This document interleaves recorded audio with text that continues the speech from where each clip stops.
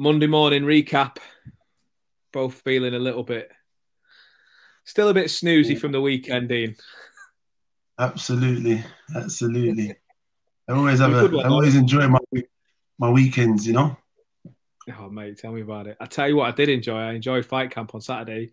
I think I'm right in saying every single fight on fight camp on Saturday was decided by stoppage, which is, as a boxing fan, that's what you want. Promoter's dream, isn't it? Ebanie Bridges come out. Bet Connolly was supposed to be this next level test. Blows it away in 2 rounds, 3 rounds. Mark Bennett v Alen Babic, ridiculous. Nick Webb, Fabio Wardley, over in a round. Galahad Dickens, Johnny Fisher versus or just, do you know what I mean? Just absolute wars, the lot of them. But I think we've got to start. If you're on here, we've got to start with the heavyweights. We were just talking about Babic Bennett before we came on, and I stopped you. I said, "Say what you're saying," because it was gold dust. Alen Babic has battered Mark Bennett, but you wouldn't know it because he never went down. He never stopped coming. He just took it, everything. It was like a Rocky film. Nah, he's a solid campaigner. What a tough guy. Probably too tough for his own good, and his corner had to save him in the end. But you know, also Babic is learning. But what I was saying is, you know, these guys, man, they need to invest in the body a little bit more, man. He was really, really headhunting. He was going to the bodies at times. He was going to the body at times, but I don't think he could have invested a lot more and put a lot more, you know, more girth into them body shot, a lot more belief, because them headshots he was swinging for all his might. I felt like he could have touched the head and came downstairs to the body and broke him down a little bit because he was breathing out his arse, Bennett. And, you know, obviously the headshots, some guys are just too tough and they got tough heads and they'll be able to take punches all night. And that's what Bennett was doing. He was taking punches all night and even you could see he was hurt. He was determined to go out on his shield and try and see the final bell to make some form of a statement, you know what I mean? And I know the Savage was trying to equally make a statement, but I feel like these young guys, man, they need to invest in, you know, a little bit more body work and being, you know, a bit more calculation with what they're going to do.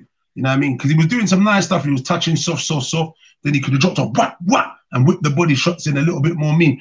Because even when he was doing the uppercuts, even coming off them, he could have gone back to the body. But there was times he was throwing such big shots to the head. Bennett's hands was up blocking, and he left his body open numerous occasions where he could have gone even left or he could have gone even right.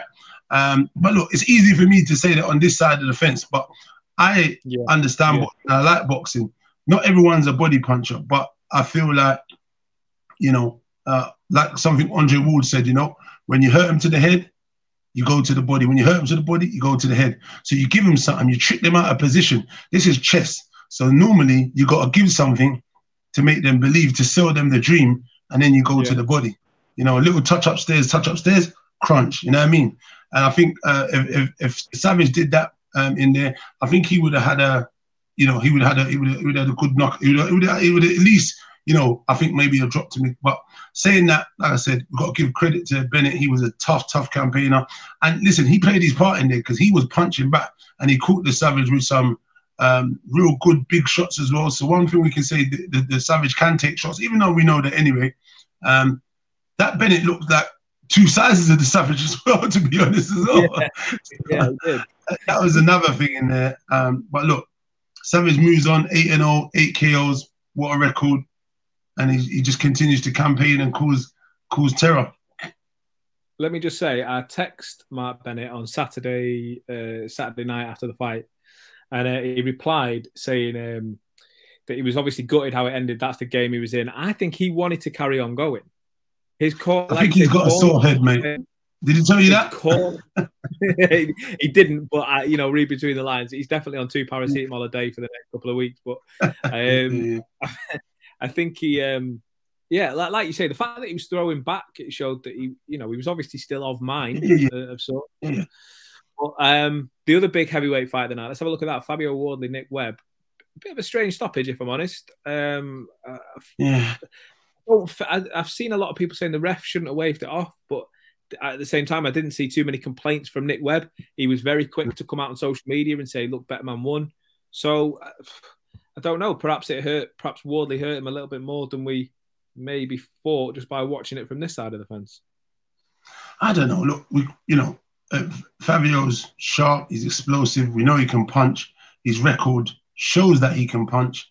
I don't know if the fight was in Webb. I'm not gonna lie. I did expect a bit more of a sterner test because on the last card he done really good and beat a guy, one of Dillian's guys also.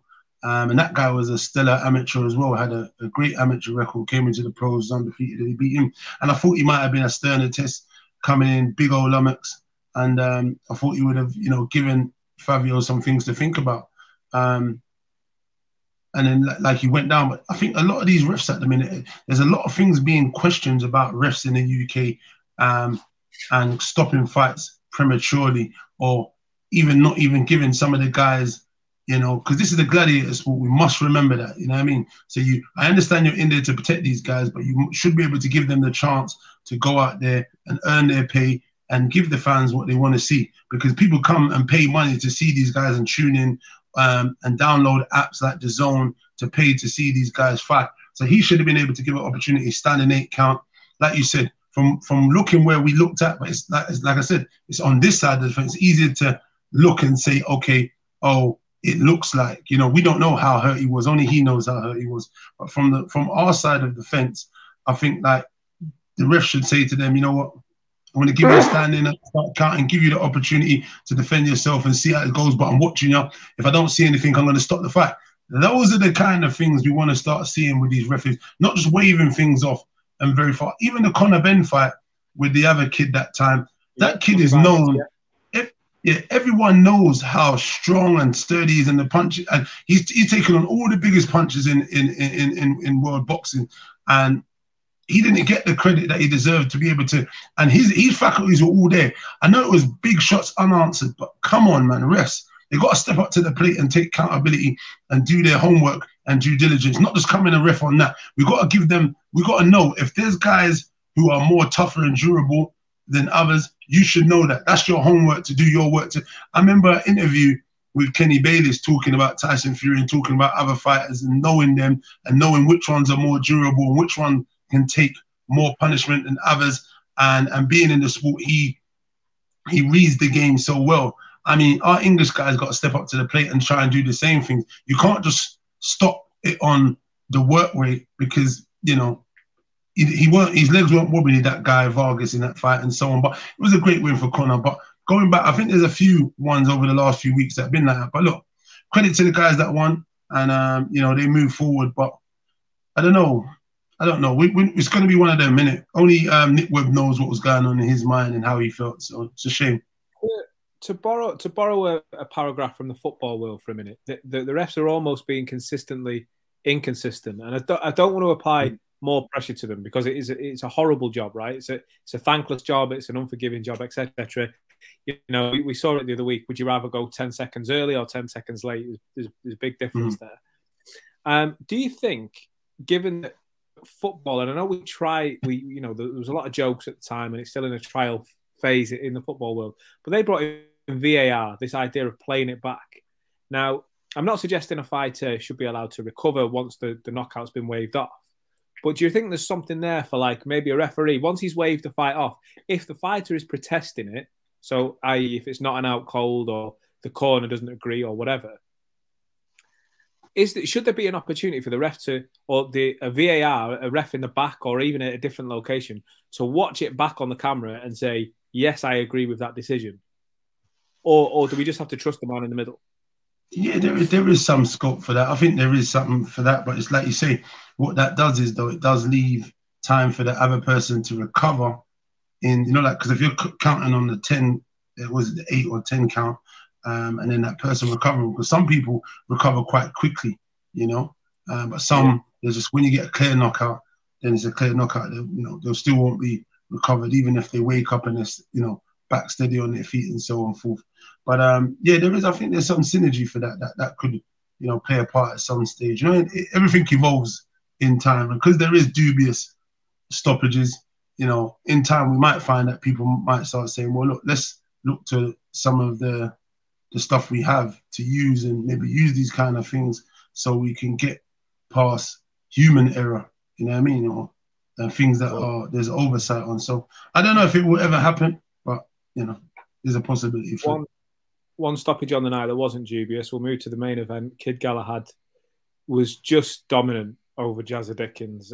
I mean, I think a lot of people probably gave Jazza the first round and then not a lot after it. Kid Galahad, it was a boxing lesson, really. It wasn't nice to see, man. I saw him. He was bludgeoned and battered and bruised. He's a warrior, man, anyway, you know. He went out there and put it all on the line, man, you know. That's what you get with Jazza. And we saw, you know, he stuck in there as long as he could.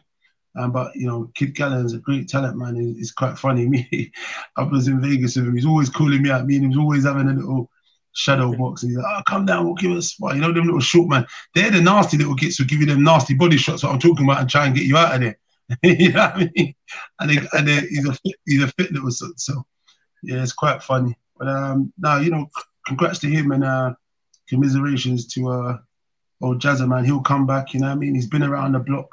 And he's, you know, he's done some good stuff in the sport of boxing, and he's fortunate. There's not a lot of guys get to compete and win some of the stuff he's won, so he should be thankful. But you know, Kid Galahad's just a special talent, and that's why he's the champion still. Of course, I think the card as a whole, you know, delivered better.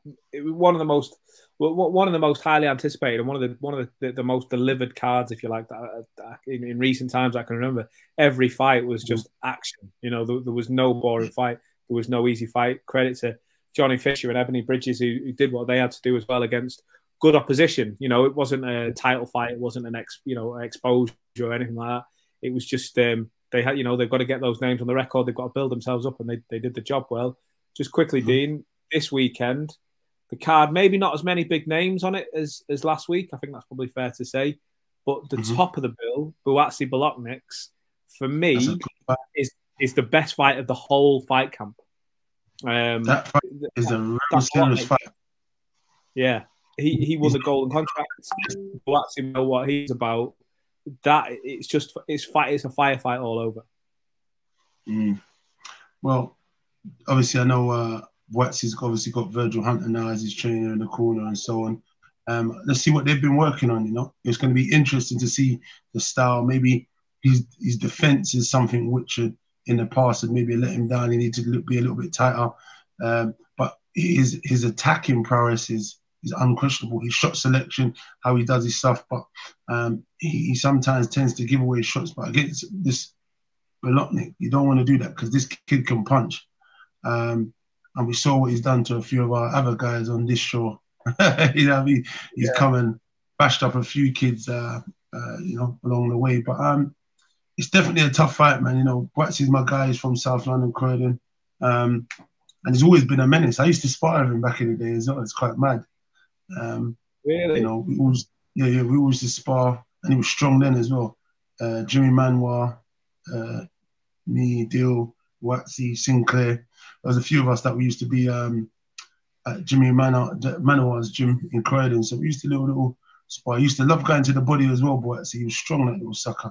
And he kind of digged me a couple of times. I tried to give him a bit more welly back. You know, like I find with these guys, because if they're sharper and faster, I try and put them off and give them a bit of friendly persuasion with a bit more power punches back. But he was walking through everything. He was on it. He was just like, and he's mean. He loves going to the body. But yeah, big up Whyte, man. I hope he does well Saturday night. Wish him nothing but the best. And I mean, it's a tough fight. He's in for a tough test. And I know he had one before against the other kid from Croatia. That was a brilliant fight. Both of them damaged their eyes. He got the stoppage. But let's see if he's improved. Let's hope there's some improvement because he's got, you know, Virgil there. And Virgil's, you know, quite astute. And obviously he's known for having Andre Ward and building him up to be unbeatable and retire just unbeatable, you know. Once he gets past Bolotnik, assuming he does, because I don't think it's a foregone conclusion by any stretch. No, we definitely don't. We definitely don't want to do that. Assuming he does, let's say he does, that light heavyweight scene, and we've said it loads of times. We've had Lyndon Arthur on here a few weeks. Anthony Yard still there kicking around. I think that's a great fight, even though Anthony Yard maybe got exposed a little bit from a boxing sense by Lyndon Arthur. for power, Anthony Yarde versus Joshua Buatsi is a great fight. But then Callum Smith stepping up to light heavy, Craig Richards, even Shaq and Pitt is still in that mix. There's so many fights at light heavyweight. For British boxing especially, it's unbelievable, isn't it? Yes, that division is just stacked. Like you said, you've named a lot of the top boys up there. You forgot Dan Aziz, he's in there, undefeated, still English champion. There's Callum a few Johnson. of them. Callum Johnson. There's loads of boys.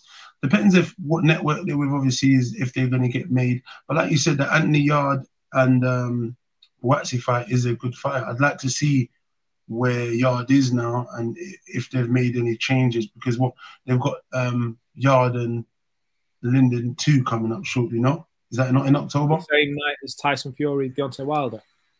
Yes, that's the 9th of October. Yeah, so, I mean, it's definitely interesting, man. But look, out of these guys at the minute, obviously everyone talks about Buatsi being one of the standout guys. Obviously, he's done a lot of stuff. He's won this and won that. But look, come Saturday night, the proof is in the pudding. If he gets past this kid, we know that he's the truth, and that he's on the way to being in the right, being in the corners of the realms of the names you need to be around. But like you said, English side of things, there's just amazing fights. And I think a lot of these guys can beat each other on any given night, if it's either certain power, if it's boxing IQ.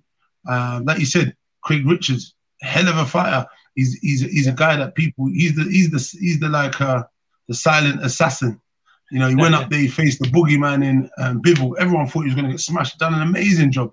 Could have even won that fight, if he kind of pushed it a little bit in the end part. But listen, how's that you got, on your record when when everything's said and done, everyone's talking about the bogeyman, Bivol, bashing this person, doing this, to say I've done the 10 or 12, whatever it was, rounds, I can't remember now. And, not disrespecting myself, fighting for a world title, and just coming up short, getting it on split or whatever decision, or I can't remember what it was, but he saw the final bell. There's a lot of guys didn't and don't see the final bell with Bivol and people like Batavia. Better be depends whatever way you want to call it, because some people call it different names. You know what I mean? But that light heavyweight division is crazy, crazy, crazy. Yeah, mate. I'm going to let you crack on. I need to crack on as well. But listen, it's always good, and we go all again this week. I'm sure we've got some more names in the pipeline as well, so we'll catch up very soon. No worries, man. See you later, buddy.